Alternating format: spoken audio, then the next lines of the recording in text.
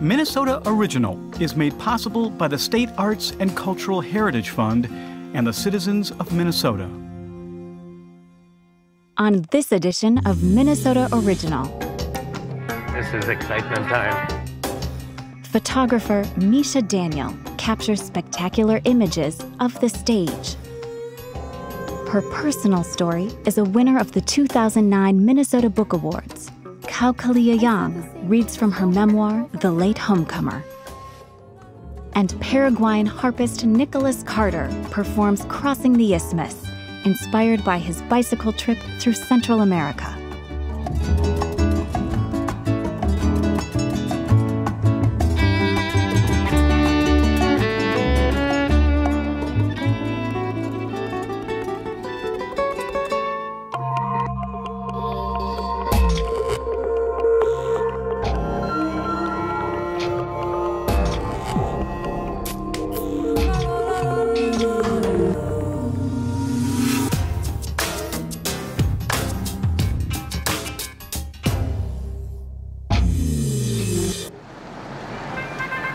This is the excitement time. It's almost ready. Maestro will come in there. I'm going to try to make some pictures of him. This is excitement time. Loosen up the hands. Get ready. When I'm working, I'm not really thinking. I'm feeling the play. I'm photographing the moments that don't necessarily spell opera. They spell performance at its best. In English, I would introduce myself. Hello, my name is Michal Daniel. I'm a photographer. In Czech, I'd do it. Dobrý den, já jsem Michal Daniel, fotograf. People call me Misha because that's what I'm called when I'm not in trouble at home. Misha is an endearing way of saying Mike.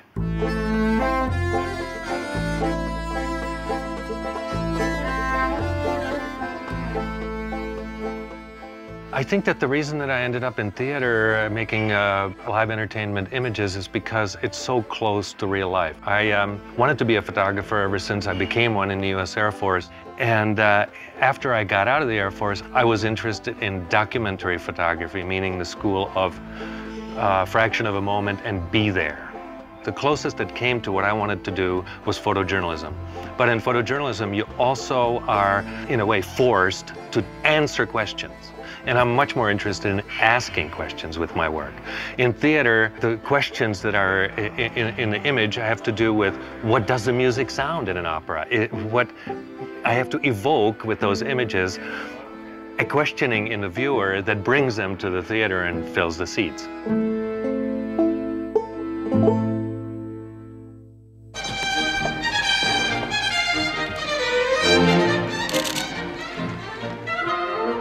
We are at the Ordway in St. Paul for the Minnesota Opera production of Cinderella.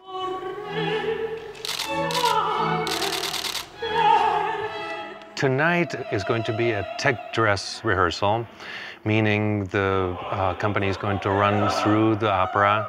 There is going to be no audience, and this is my chance to photograph the show for press and for archives and so on and so forth. What sets Misha apart is he's a photographer, but he's also a theater man. He really understands it. And he also has this knack for finding that moment on stage. He will sometimes come up with compositions in his shots that I wouldn't spot sitting in the theater necessarily. And it's because he's running around all the time when he's taking his photos.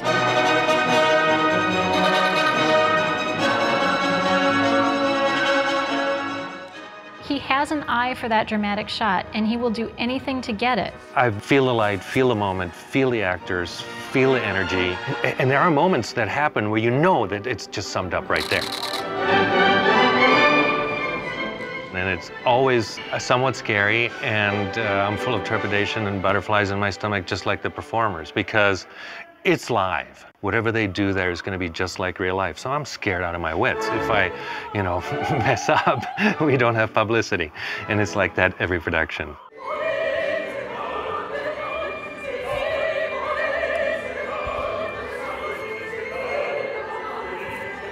One challenge of opera production photography is that it doesn't always look that pretty close up. Singers have their mouths gaping open all the time. To capture a really interesting image of somebody singing, you have to have an artist who can see the dramatic moment on stage, but also kind of catch the moments when somebody's not singing. And he's a genius at capturing those moments.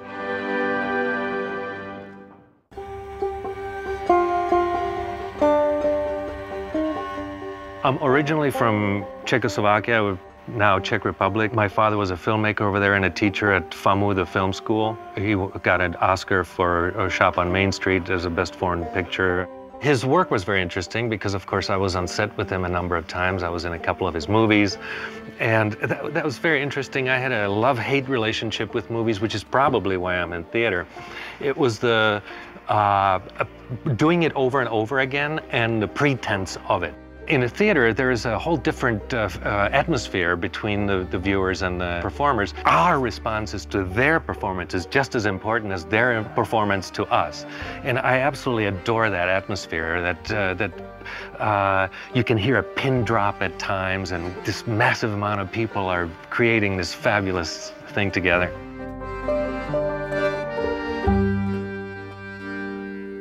I've worked for many theaters, I would say dozens at this point. I started with the Junlun Theater, which is now defunct, unfortunately. That was my favorite theater of all times because they took so many chances and they let me do whatever I wanted. If it meant getting on the stage with them, then I got on the stage with them. I was working for the Best Picture and they knew it. The images that they were creating on stage and the kind of ideas they were bringing to theater were so edgy. Even though they may not have resulted in my all-time favorite images, it is definitely the most fun I ever had making pictures. From that, I landed the job at the Guthrie, and that actually was like a catapult into the world. That was during the era of film, so I shot a lot of film, and that ended up on the covers of various magazines. What happened then was American Theater Magazine did an article on the most influential theater photographers in the United States. They listed 6 people and they put me in that article. Well, at that point, I got a ticket, went to New York, and I landed Public Theater. And as soon as that happened, then the doors opened.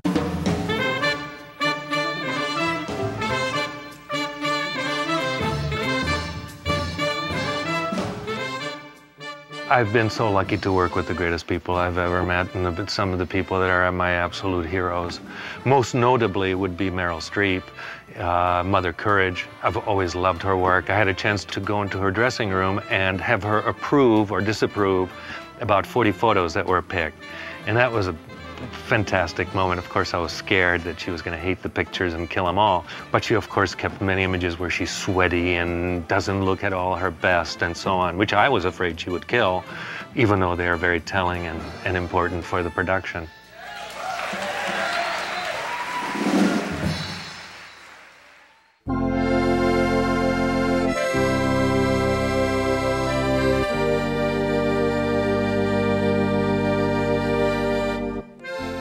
The Czechoslovakia in Transition series is very important to me because being originally from Czechoslovakia, I sat here in the United States for 22 years looking backwards thinking, well, if it ever were to change, what would happen? Once the wall fell and Czechoslovakia had its Velvet Revolution, I was just dying to go back and photograph it because I felt that the people who lived there couldn't possibly photograph it from the same point of view that I have. And so I went back and I wanted to record what would disappear, and the first beginnings of the transformation from that communism to capitalism. It's still the most cohesive work that I've done in the genre of photojournalism, as it were. In other words, those pictures ask questions a lot less than my other photographs do. I am trying to show you what is there. There are, of course, some question pictures in there, but I wanted to do descriptions. This is what this looks like, this is what that looks like, this is what that looks like. It is really important to me because it is my history.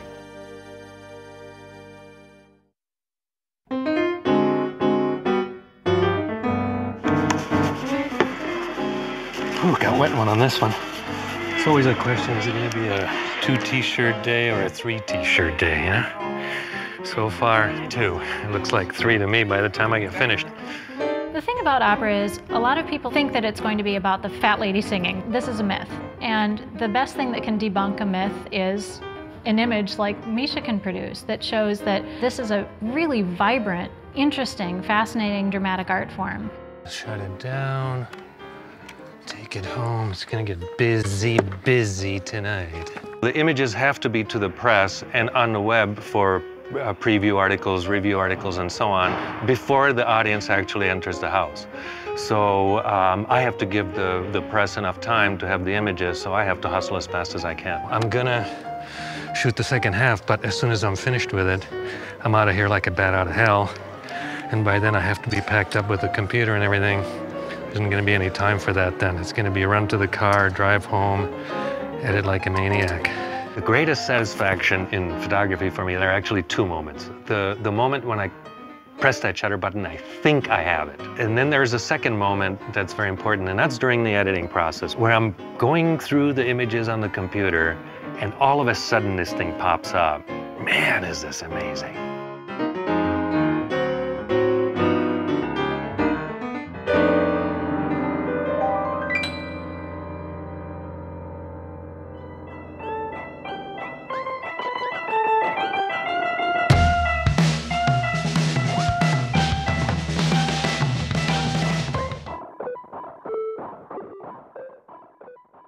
For my grandmother Yuali, who never learned how to write, to my baby brother Maxo Huya, who will read the things that she never wrote.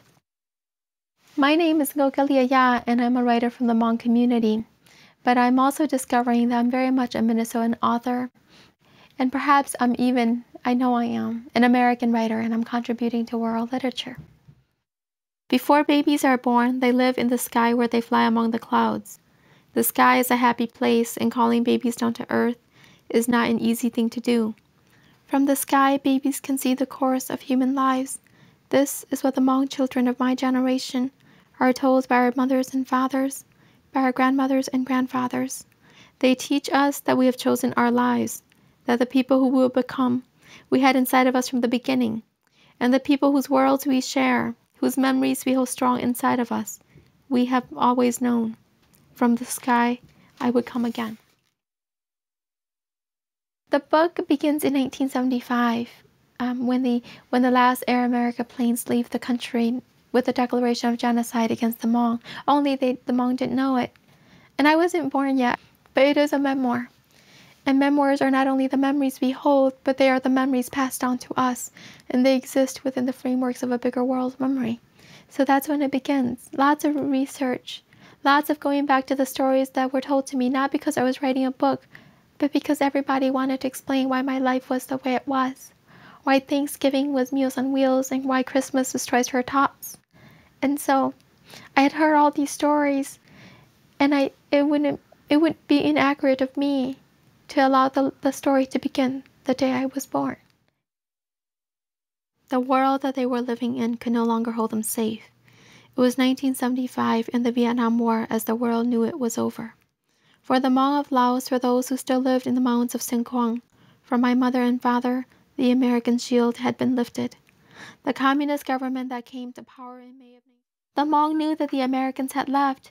One day there were American pilots landing planes on the airstrip, tall men with fair skin walking around the village, laughing and buying local food items, giving candy to the small children. And then one day the planes flew away into the fog of the clouds, passed over the dark green mountain tops, and did not return. At first they waited.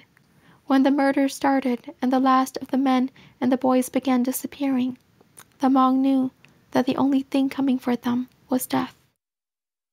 My grandma promised me she'd never die, because I was born in a refugee camp, 400 acres, less than a square mile in radius, with 40 to 50,000 people. By the time I came along, Grandma was already an old woman with just a single tooth. And she had seen so many grow up, and so many change, and so many fall down again, that she was just happy for this young life. To love, because the Hmong are new to what is written. It was with our words that we sought to write into each other. So I heard so much So much beautiful language, so many stories. Walking beneath the trees in the compound, my father would say, "Look, the sun is dancing on your skin because it loves you." When the puppies can't open their eyes, he said, "It is because your world is so bright." My father used to carry me to the tops of the trees, and he'd hold my hand, and he'd say, "The size of your hand and your feet will not dictate your life journey. One day your feet will walk on the horizons your father has never seen." And he never lied to me, so I believed him. But we came to America. I was 6 years old, July 27, 1987. We landed at the Minneapolis-St. Paul airport, and we drove to the McDonough Housing Project, but we drove through downtown St. Paul. And it was a highway of dancing lights to St. Paul, and then lights extending beyond. And I thought, in a world where you like this, you can follow the lights and you'll never get lost. But I got lost in America, because we lived in the east side of St. Paul in a 900 square feet home with rotting walls, growing wild with mold. Everybody was always sick. Taylor, my baby sister, had astronomical levels of lead. She couldn't tell the difference between a 3 and S or a 5. And one day I came home, and I had never been to a movie theater, so I told my mom and my dad. I looked at my father in the eye, and I told him I hadn't chosen this life, that I didn't want it this way. That I didn't want to belong in a world where a kid has to imagine the insides of a movie theater to be normal. And my father said he would choose me all over again if he could. And that a long time ago, I saw him and my mother walking without shoes, and I chose to come down to them. My father said that life would teach me how strong the human heart is, not how weak or how fragile. So I tried again. I tried harder. And I became a senior at Carleton College, and my grandma said that education was the garden that I cultivated in America, and that one day we would reap the harvest together. But she falls down. My senior year, she falls down. And I go to her and I say, "Get up, Grandma, get up." And she goes, "I can't get up." She says, "There were people who loved me before you. Long before you, I had a mom and a dad and brothers and sisters, and somewhere in time, they're waiting for me. It would be selfish of you to hold me back. Because when you look at the map, there is no Hmong land. I'm going to climb the mountain of my heart to the house of my youth, and everybody will say, 'Where have you been? We've been so worried. Why are you so late in coming home?'" I entered Uncle Ang's house and wiped my feet on the rug, looked up and saw my grandmother in a hospital bed beside their east wall. She looked like she was sleeping. I took off my shoes and I approached the bed slowly. Aunt Ju was sitting by the side of the bed on a chair. A few relatives were on the sofa by the window talking quietly. When I saw that Grandma was not sleeping but struggling for breath, her hair matted with sweat, her lips opening and closing in desperation, her one tooth showing, the image became blurry. I got as close as I could to her. I felt the bed rail against my thigh. I put my head on her chest. I said, "Grandma, I am here." I said, "Grandma, are you okay?" I said, "Grandma, I love you." I said, "Grandma, don't leave me." I said, "Grandma, Kalia is here." I said, "Grandma, are you okay?" I said, "Grandma, I am here." I said the same things over and over, and my heart was heavy in my chest, and every breath became harder. I made a lot of noise. She raised a tired hand to my head, and she said, "Grandma knows." I said, "I love you, Grandma." And she said, "Don't cry, Midnight. Grandma knows." She tried to say more things to me, and I tried not to cry, but neither of us could do what we wanted. In all the languages of the earth, in all the richness of words, there is no word, no comparison, no equivalent for my grandmother trying to be strong for me. Her one Midnight. In moments of danger, Hmong people do one of two things: we flee or we fight. And it occurred to me, no. There's a moment in between, and sometimes that moment stretches for years. And I understand that all of art speaks to each other, all of literature is in the conversation. And so I wanted to speak to that moment of fleeing and fighting, the moment in between, the moment that lives like mine come from. And so it becomes a story about a young writer in America on the east side of St. Paul, trying to garner a voice in a world where she had gone silent. Because when I was 7, we went to Kmart, and my mom was looking for light bulbs, and she pointed to the ceiling. She says, "I'm looking for the thing that makes the world shiny." But she has an accent. So the clerk doesn't really understand, and the clerk walks away. And because Laos is the most heavily bombed nation in the world, And my mom and dad grew up in the most heavily bombed province of Laos. Because my father said that when the bombs fell and grown man ran, my mother would walk. I'd always thought she was incredibly brave. But in that Kmart, she didn't know where to look. So she looked at her feet. She couldn't look at me. And I decided that if the world didn't need to hear my mother and my father, then surely it didn't need to hear me. So I stopped talking the next day. I've only been speaking for almost 2 years. The publication of the book, April of 2008. I was a selective mute for most of my life. I never thought that I would make my living, because young writers are not paid to write, we're paid to speak. If we're any good, that I would make my life in words spoken. But I do it. I do it because I know so many people who cannot speak, even when the words are there, like my father, who will not be listened to. So I feel I have a great deal of responsibility and a great deal of work to do. For me, writing is not about the subject, the verb, and the noun. It is a sequencing of meaning, a chase after inspiration, to see whether one word has the power to call in the next. Plus, the work that we do in the moment lives in the moment. No matter what happens tomorrow, the work I do today stands.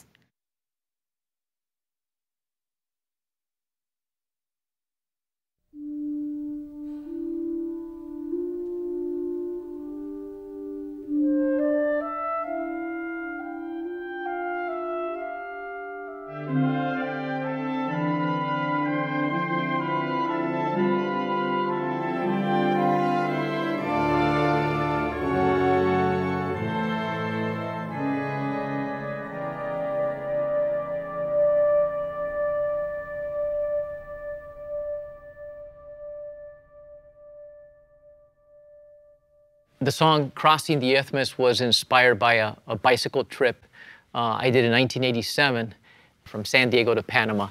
And so the song is sort of, a memory of being out and rolling and rolling and rolling in the tough hills and the sun burning and the rain falling on me and all those beautiful things of being in the outdoors and traveling at the pace of what a bicycle can offer.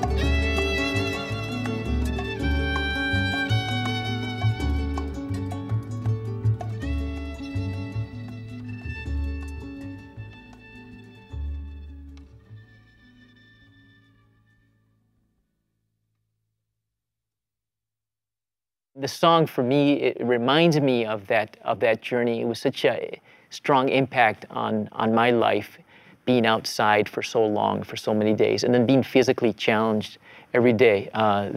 You're impregnated with the smells and the sounds and the people you see, and it's a very vivid memory, that journey.